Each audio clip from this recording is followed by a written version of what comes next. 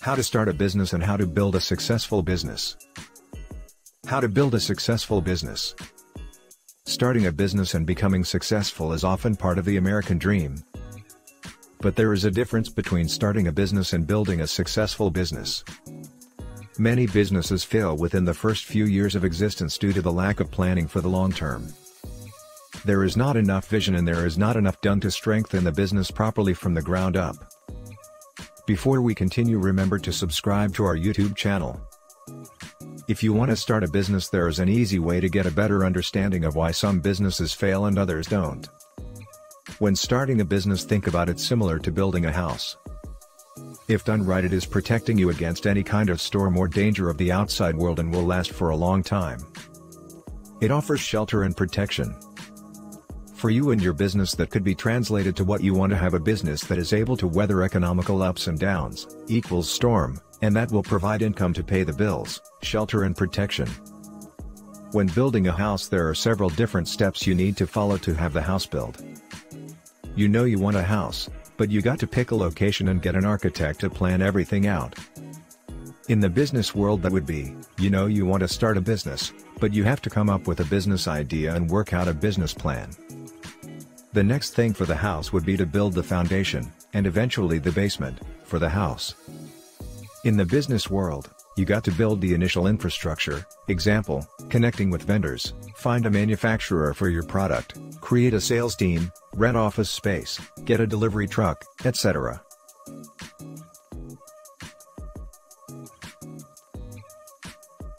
Once that is in place, you are able to actually do business and earn some money. But you are not completely done yet.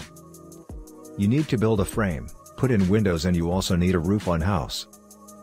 For your business, this means that you pay off debt, improve business processes, and get professional help when needed, example, find a tax accountant, select a payroll service, etc.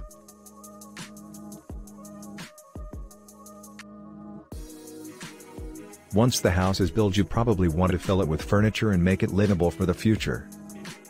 Nobody wants to sleep on the floor, right?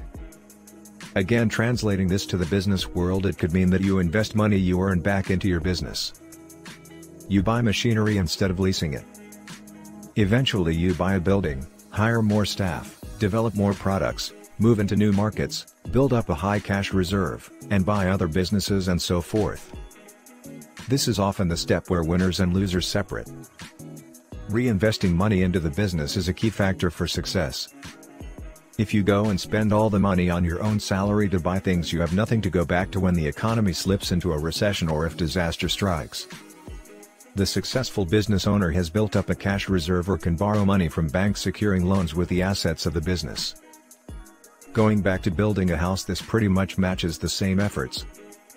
You pay off your mortgage and have equity available to eventually borrow against when an emergency arises. Emergencies do not include paying off credit cards to use them again or to buy a car.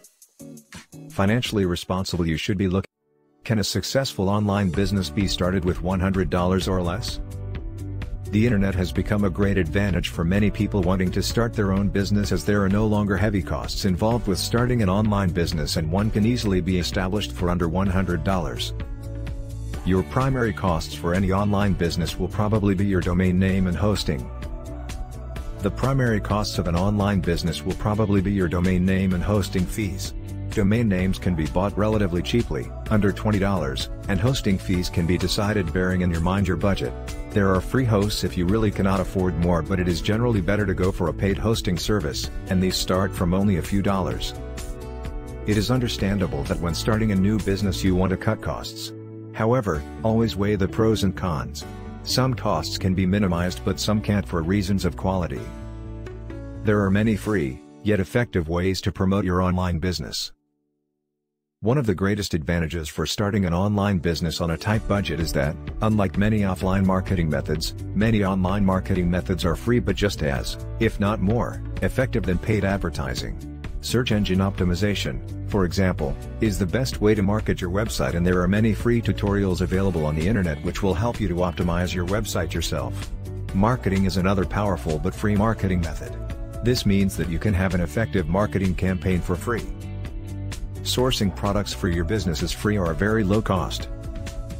There are a number of ways that you can source products for free or a low fee as well, depending on your budget and what you want to do. Many affiliate programs are free to join, so you can start promoting their products with just the cost of your domain name and host and get free products and free advertising. Dropship companies are another way of sourcing products for your business. They may have a membership fee to belong to them, but customers will pay you for the products before you pass the money on to the dropship company. Payment processors are free and take a percentage after sales. In general, the payment processors that you use will also be free to join and will just take their cut after you have made the sale and the money comes through. This means that there are no upfront costs associated with payment processors. If you decide to go for your own merchant account, then it could become more costly, but this is not necessary. To begin with, most websites use PayPal as their payment processor, and this is free to join. The internet has made it easy to start a successful online business for under $100, as your primary costs will probably be your domain name registration and hosting, and this can cost only a few dollars, while many products, marketing methods, and payment processors can be got for free. 4 key questions you must ask. Are you ready to start your own business? Every year millions of people answer yes to that question, and every year that answer costs many of them money, time, confidence, and heartbreak. The Small Business Administration estimates there are 580,900 new small businesses opening each year, and that number does not include the small one-person entrepreneurships that pop up every day. However, even if you are your business's sole employee, then there is still something to be learned from the SBA's numbers. According to the SBA, 2/3 of new businesses survive at least 2 years and 44% survive at least 4 years. 2 of the key factors in the business's survival and ability to thrive: the owner's education level and the owner's reason for starting the firm in the first place. How can you make sure that you are among the winners rather than the losers in this high-stakes game? The answer is inside of you. You must ask yourself 4 key questions to determine whether your own small business will survive and thrive. 1. Are you ready? Have you mentally prepared yourself for the switch from the employee, or student, or whatever label fits you currently, to boss? You are going to be the one making decisions now about everything from office products to product line. This total control is one of the driving forces behind many people who take the plunge into starting their own business, but it is also one of the elements that drive new entrepreneurs crazy. When you start out, there is an endless list of decisions that need to be made, and new questions crop up every day. Even more important, you will need to remember that in a small business you will wear many hats. Even if you manage to start out with 1 or more employees, you will each fulfill more than one role in your new business. And if you are running a one-man or one-woman show, then you serve in every capacity, from file clerk to maintenance crew to salesman to CEO. Can you handle switching from task to task and role to role like that? Are you willing to make those switches? Similarly, have you prepared your family and friends for this switch in attitude? Your life is going to change, probably pretty drastically, and that change can have a positive or negative impact on your family life and social interactions. It will make things much easier if your friends and family are supportive going into the process. 2. Where is your niche? Have you identified your niche yet? One of the reasons many businesses fail is that they fail to focus on a target audience.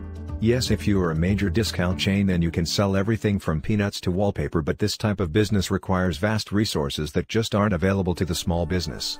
But small businesses dominate the marketplace, creating more than 50% of the private gross domestic product last year, by finding a different approach, a niche.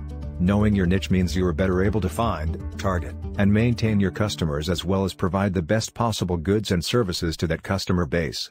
That focus is one of your best chances to not only survive but to thrive in a very competitive marketplace. 3. What is your plan of action? Another key factor in the survival and ultimate success of your business is how much planning you do before you open your electronic or physical doors. You need to decide if your business will be based on the internet or include more traditional models. Are you going to work full-time or part-time at your new business? Are you going to hire help or go solo? Have you written, or at least outlined, your business plan? Dreaming, thinking and planning can save you much trouble and waste later when things are hectic and problems strike. Planning can also help keep you focused and to balance your spending and time. 4. Who are you going to call? At some point, no matter how experienced a business person you are, you will need help. You will need support, advice, tools, or information, or all of the above. One of the beautiful, and most frightening, aspects of growth is that it can lead you to places you never imagined. No matter how much planning and experience you bring to your new position as CEO, the unexpected will arise. How will you cope with this? It is important to recognize that no business is an island. It is not failure to seek help. Failure is when your business shuts down because you didn't get the help you needed. The best way to get timely help is to work on your support system while you work on building your business. That way you will already have a ready list of resources available that you can quickly tap into when emergencies strike. In today's world there are many marvelous resources available to you no matter what your business model may be. These include publications, newsletters, magazines, books, people, professional advisors, mentors, teachers, consultants, networks, organizations and forums in your niche, as well as general business and marketing, education and training, tutorials, courses, and seminars. After you have answered these 4 key questions, you are now ready to ask yourself that one big question again: are you ready to start your own business?